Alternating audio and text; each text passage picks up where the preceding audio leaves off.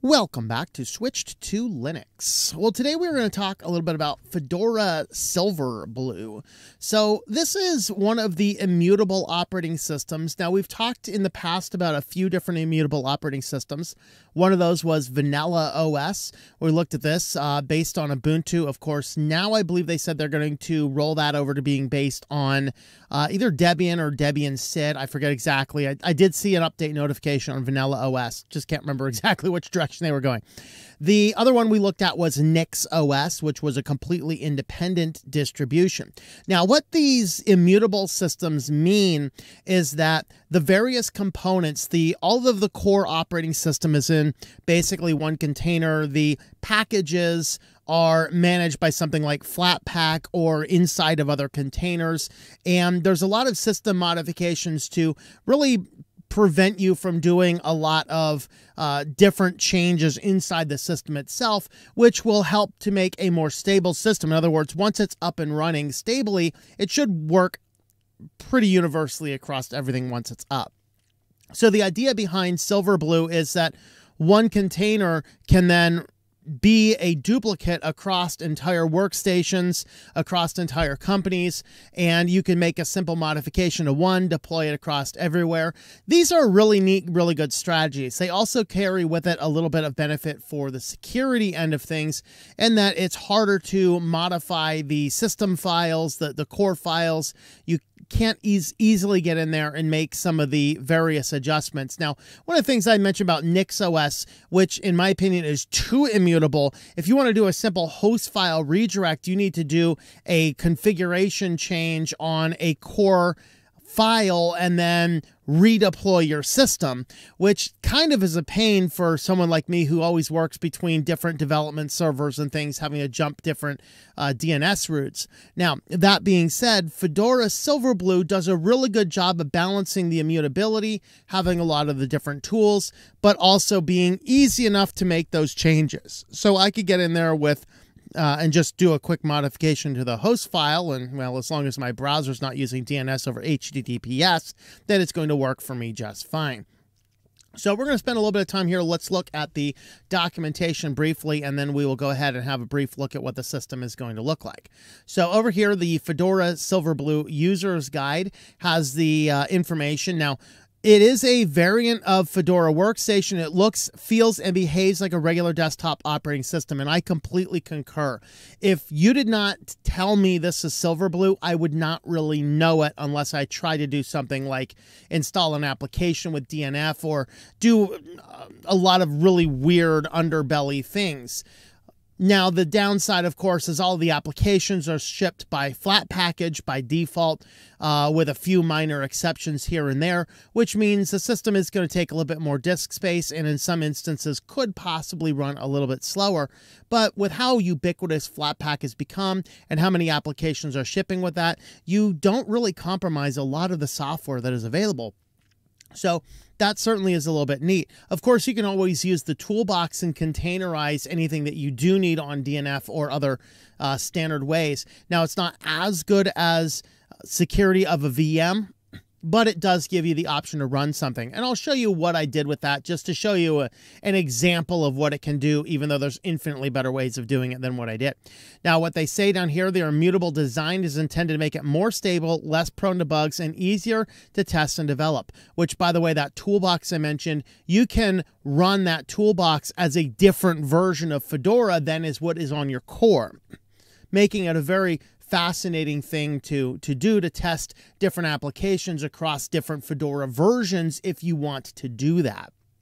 So the core technologies have other helpful features. OS updates are fast, and there's no waiting around for them to install. Just reboot as normal to start using the next version with Fedora Silverblue.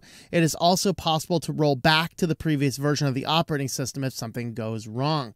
Now, they have three primary things. The OS installation is exactly the same.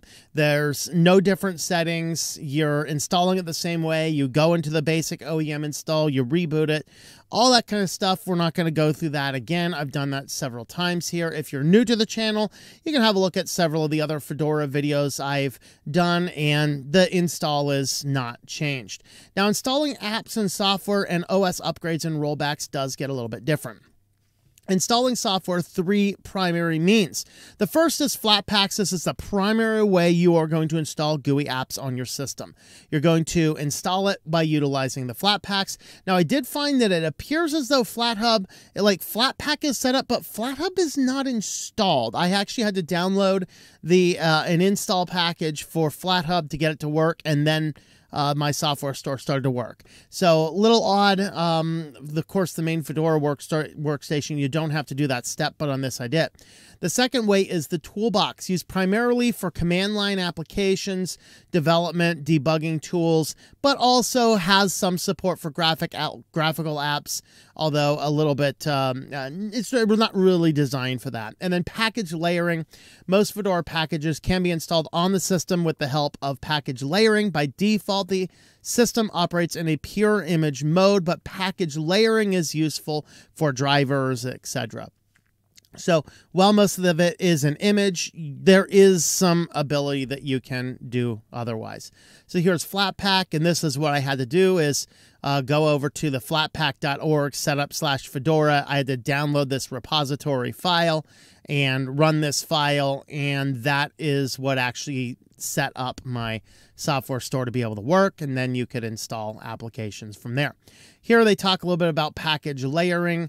So good example of packages to be layered would be Fish, Sway, libvirt. So RPM packages provided by Fedora can be installed on Silverblue utilizing this methodology. So if you're dealing with RPMs, Canon print drivers, for example, Brother print drivers, they do ship these as RPMs.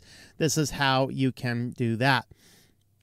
So here is how you can install packages. Is you use the RPM-OS tree install and use the package name, same exact package name as you're getting through DNF.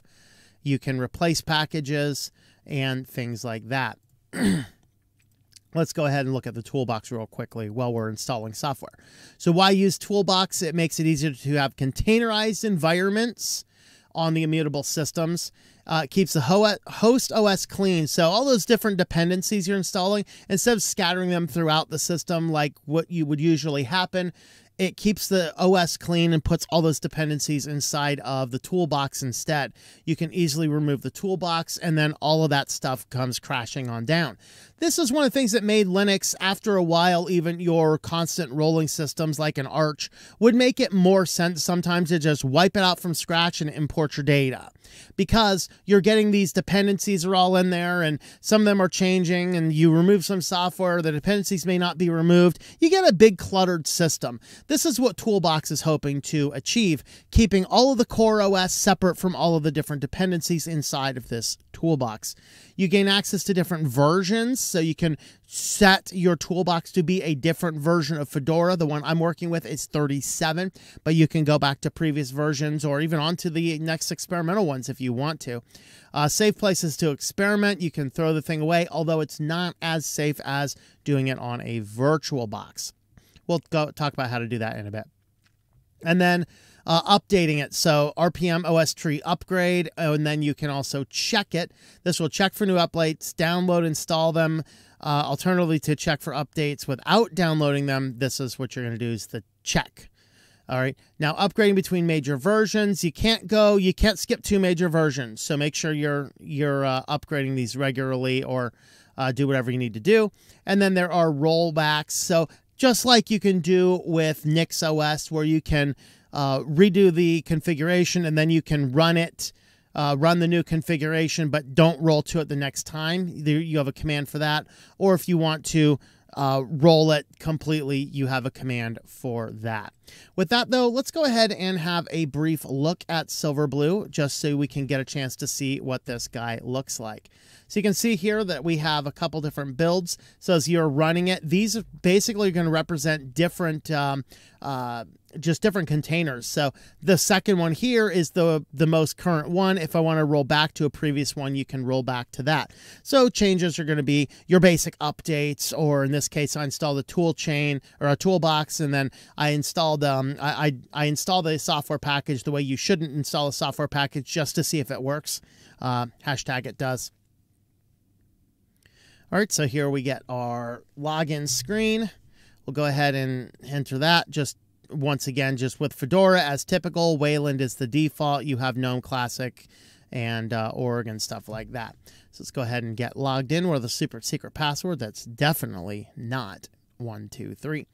Now we get landed over here, and as we look into the system, it's going to grab the software catalog. Hopefully it's going to work. We're going to let that go for just a moment.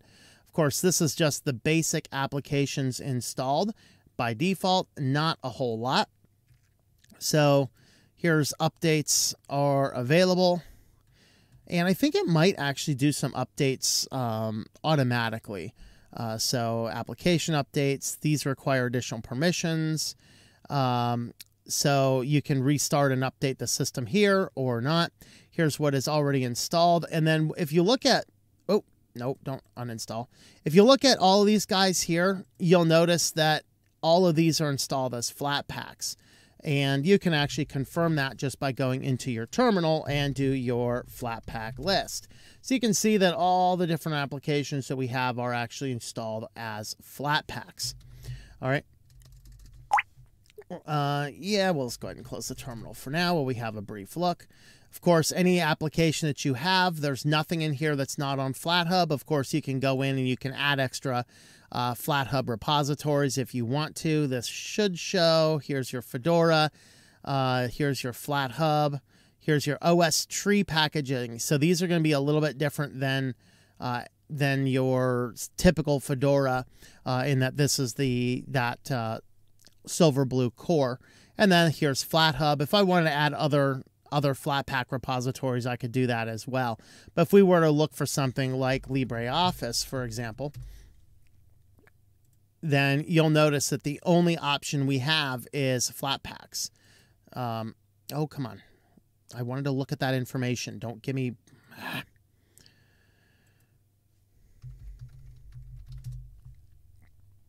Sometimes this stuff has a mind of its own. All right, so here you can see you have the...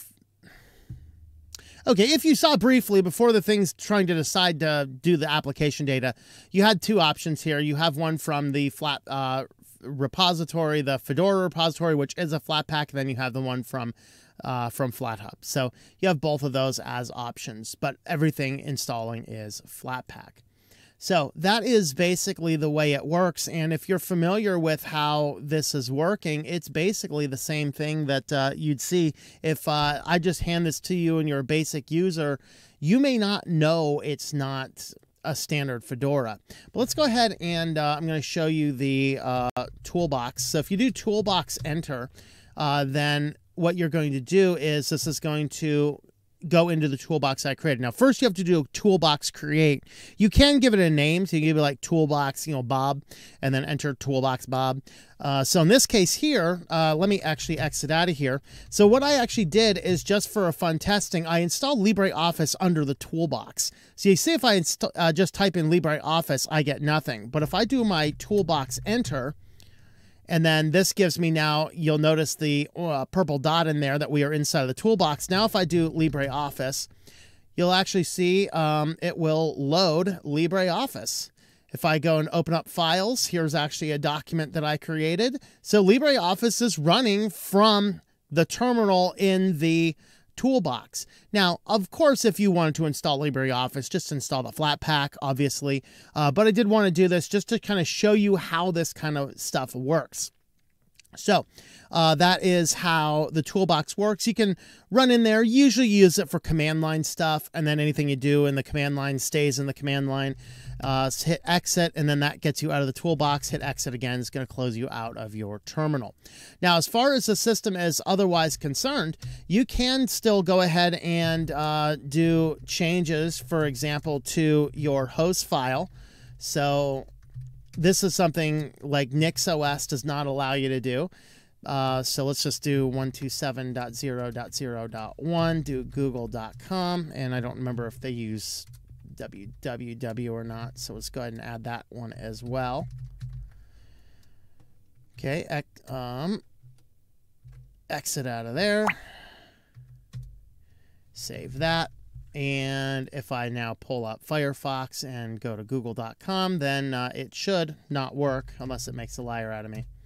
So you see Google is not working. So despite it being an immutable system, I still do have the option to get in here and make these simple changes inside the host file. Let me go ahead and kill these guys.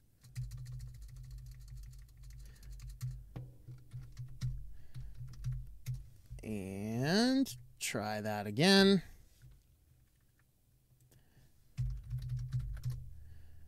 And so now we can get to google.com. So while it is an immutable system, you can still do simple things like making adjustments to your host file and other stuff like that to make the system actually good and functional and usable.